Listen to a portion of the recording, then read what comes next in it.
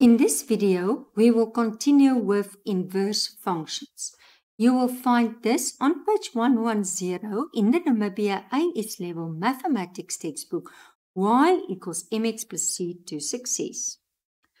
Finding the domain and range of a function making use of the inverse. Not of a graph, but just the inverse. So just by having the equation. The domain of a function is equal to the range of its inverse function because the x and the y values swap. The range of a function is equal to the domain of its inverse function. So basically, if this is my function and this is the inverse of f, so if I look at this, I will say the domain is from 0 to 9. But in this case, the range is from 0 to 9. In this, the range will be from 1 to 4. But in this case, the domain will be 1 to 4. And there I just indicated with a graph. Okay, so the range of the inverse function is equal to the restricted domain of the original function. So it's restricted because it was, say, coming around, but I made it a one-to-one function. So by restricting the domain. Finding the domain and the range using only the formula. That's basically what I'm going to do. So if you have to find the domain of a function and only the formula is given with no restrictions, then you must avoid the following. Be careful if you see there's division by 0. So you must avoid that values. The square roots of negative numbers, you must avoid that values also. So these numbers are not in the domain, but all the other numbers are in the domain. The easiest way to determine the range of a function when only the formula is given is to find the inverse of that function and then determine the domain of the inverse, the x values. The domain of the inverse function will then be equal to the range of the original function. Notice, however, that the domain consists of x values and the range consists of y values. So although you swap there, don't write x, write y because you're talking about the range. But the best is always to show it in an example. So let's look at an example. So find the domain and the range of the following functions. Okay, I give you only the equation. So if I only give you the equation, think of the domain. Avoid dividing by 0. It's undefined. So avoid division by 0. So this may not just be equal to 0.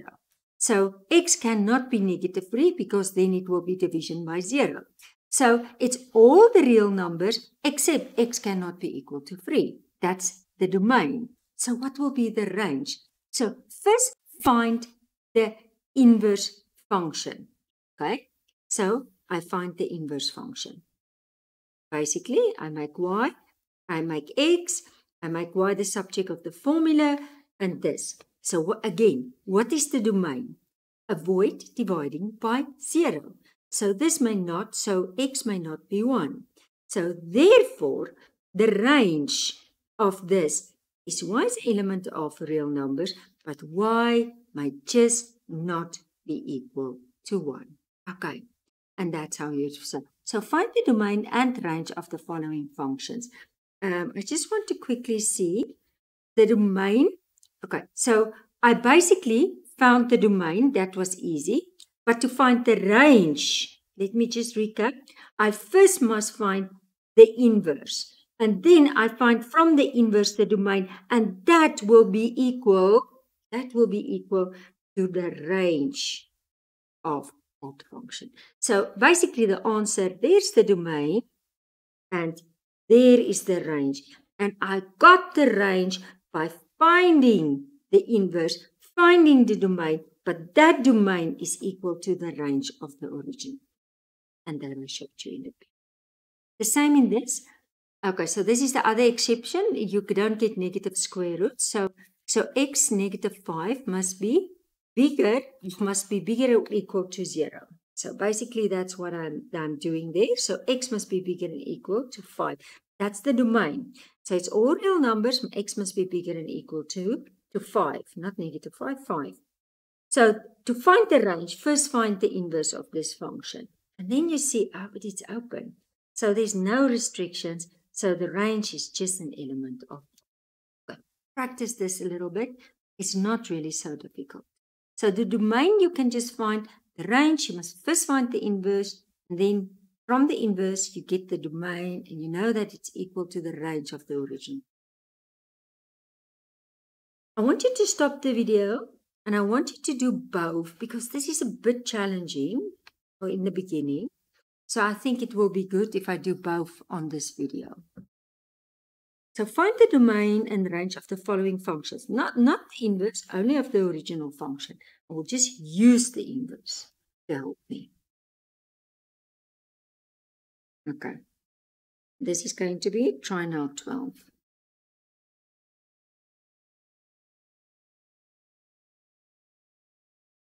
Okay, so let's write it down.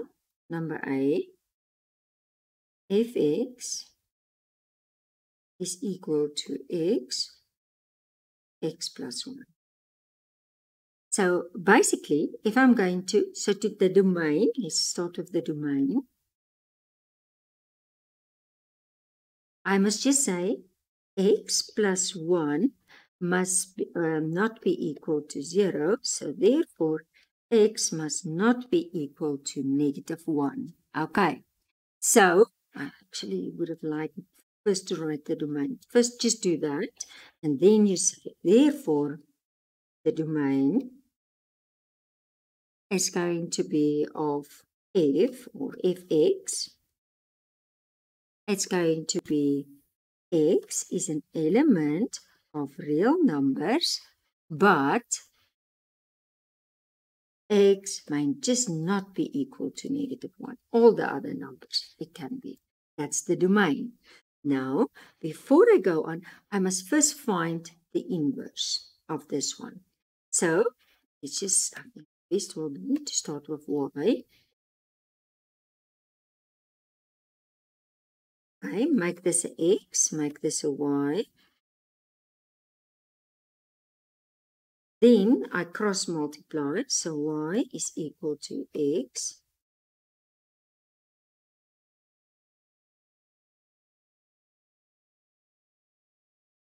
Take y over to make it the subject of the, to take out a common factor. Take y out as a common factor. Now I write it differently. Right? It up. I divide 1 minus x. I divide 1 minus x. So therefore, f minus 1 x equals x over 1 minus x. Okay.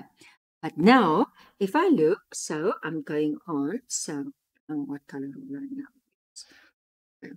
So, 1 minus x may not be equal to 0. So, okay. I'm going to just say, I'm doing the, so mine, sorry. I know you can do it. So, x may just not be equal to 1. You can see that. Okay. So, you can basically say from this function,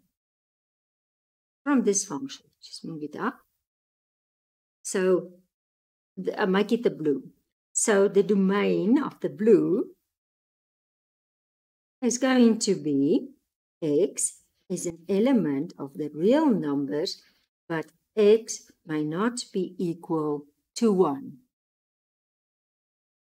But that domain is equal to this green range.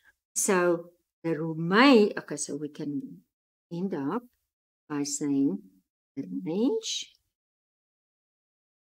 of fx. And now, just as this is what I mean. Don't make it a x, it's now y, it's a range.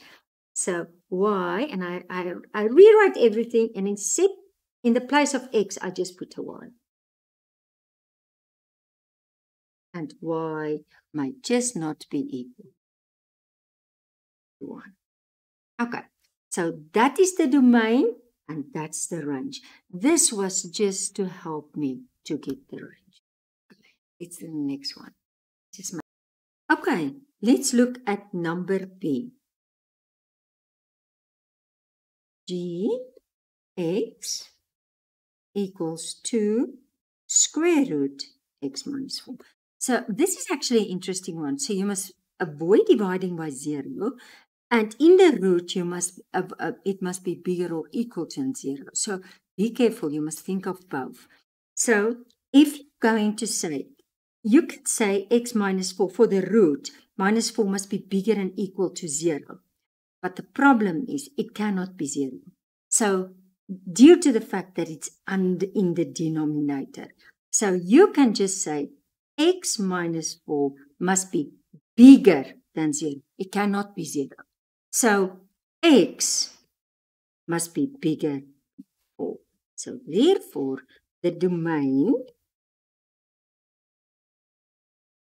I'm going to say, let's make it nice, of gx equals, and x is an element of R, but x must be bigger than 4. If it was in the numerator, you can have said bigger and equal. Then it can be equal. But because it's in the denominator, this root, it cannot be 0. Okay, so let's just find the inverse function. I just want to move it a little bit down to help me to find the range. So let's start with y is equal to 2 bracket x minus 4. That's step 1, to put a y. Then don't forget to interchange. So where you see a y, make it a x. And where you see a x, make it a y. Then I cross multiply. So this is going to be 2, and this is going to be x, y minus 4. Now I isolate this. I just want to get it out of the denominator there. So I divide x, I divide x. So I have y minus 4 is equal to 2 over x. Now, to get, okay, let's just put that step in, not necessary. But to get that square root away, I square this side and I square this side. So I basically have 2 over, let's get my pen.